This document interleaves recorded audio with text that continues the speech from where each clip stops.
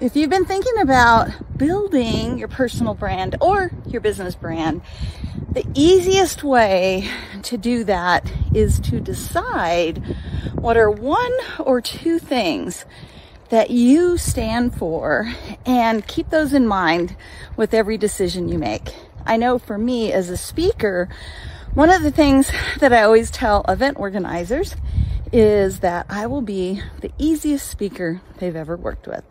And it makes my heart happy when after I have delivered a keynote or a workshop for an event, the event professional says, you know what? You were the easiest speaker I've ever worked with. Because that tells me two things. One is I'm living up to my brand.